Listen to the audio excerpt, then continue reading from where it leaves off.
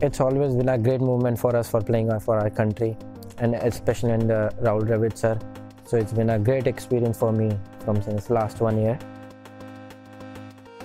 पहले मैं ब्रदर खेलते थे मेरे, तो मैं बस ग्राउंड पे एंजॉय करने जाता था, तो ज़्यादा खेलते वगैरह नहीं था। तो धीरे धीरे मैंने खेलना शुरू करा, तो फिर इंटरेस्ट बढ़ने लगा। तो हाँ, दिल्ली में तो ऑफ कोर्स बहुत ज़्यादा चैलेंज है, इतने सारे लोग हैं वहाँ पे जो क्रिकेट खेलते हैं, और ऊपर से कंपटीशन भी बहुत अच्छा है जूनियर क्रिकेट में।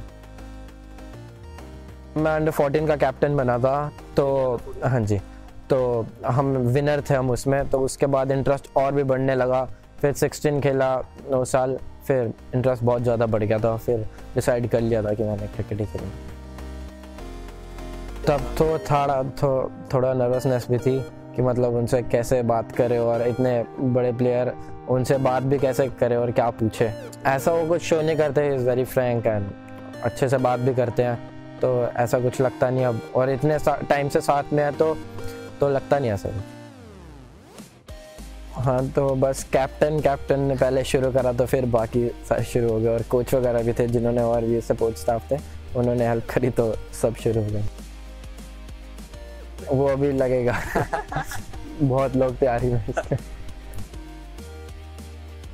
नहीं, इतना नहीं बोलते थे, वो बोलते थे जस्ट पास हो जाओ और कुछ नहीं, पर मेरे को क्रिकेट के लिए बहुत ज़्यादा सपोर्ट करते थे मेरे mom dad.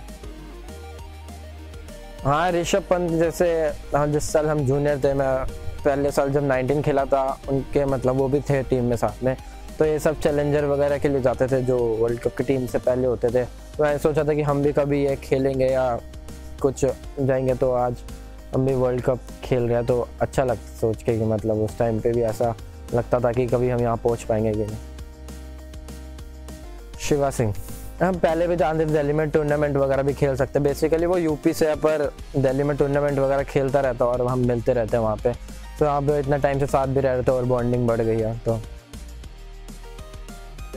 RCB, As because of Kohli? Kohli, Gayle, de Villiers.